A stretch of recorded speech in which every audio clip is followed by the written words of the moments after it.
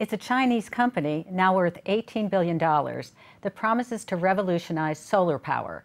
Hanergy, the world's largest solar company by market value, has grown at breakneck speed. Since the start of 2014, shares in its Hong Kong subsidiary have risen more than 300%.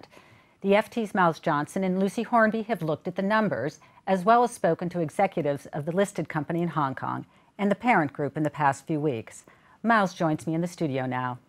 Miles, what do you know about Hanergy? Can you explain its structure? I know it's working on thinner, lighter solar equipment, but can you tell us some of the basics? That's a very interesting question, because until now, not many people really knew anything about Hanergy. This is a company, as you said, which has risen 300% in the last year or so and has grown to become now worth close to 19 billion. Is now, in the words of one analyst, too big to ignore. And so it's only recently that people started to look at this structure.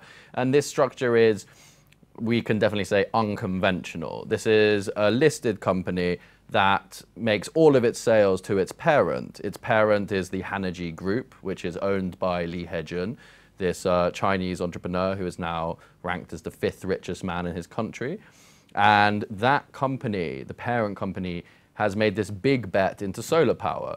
And to consummate that big bet, it needs this equipment from its subsidiary. But that's raised a lot of questions, because it's buying a lot of this equipment from its subsidiary at very, very high markups. And that's what's enabled this subsidiary to become so profitable at a time when so many of its competitors are either struggling to make any money or have even gone out of business altogether.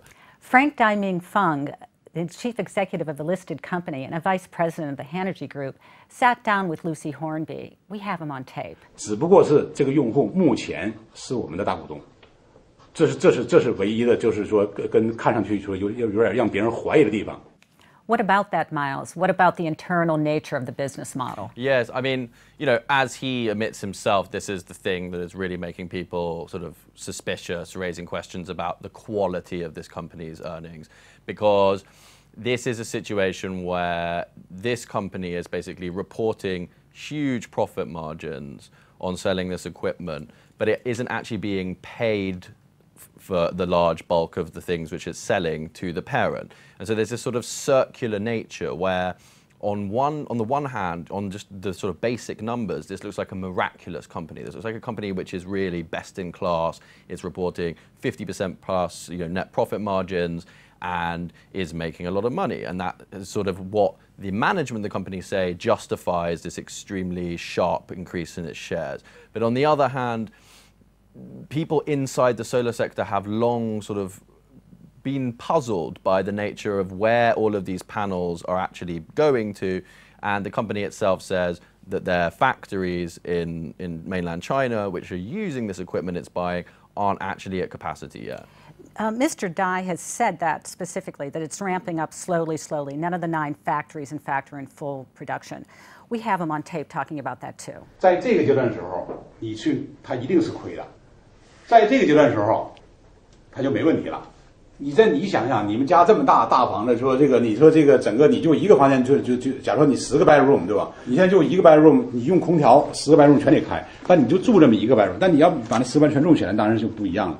Miles, can you explain the strategy? How does that jibe with the revenues you've seen? I mean, this is sort of the million-dollar question about Hanergy Group and Hanergy Thin Film, its subsidiary, is that in the end, if the group can start selling this thin film solar technology around the world at a cost-efficient, sort of profitable way where it can make lots of money from it, then everything will be fine. Then all of the bills to its subsidiary for the equipment can be paid, and then the margins make sense, the business starts to make sense. At the moment, that is still the future. That is a hope of the company. The company itself compares itself to a company such as Amazon, one which doesn't necessarily make money right now, but shares of the company have done very, very well because investors believe that in the future it's going to have a dominant position in a market which is going to disrupt the whole of its sector.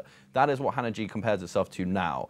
So his analogy is sort of saying, yes, we may be losing money now, but in the future we will be making lots of it, so it's all okay. But at the moment, there are still big questions that hang over that. Thank you very much. Thank you.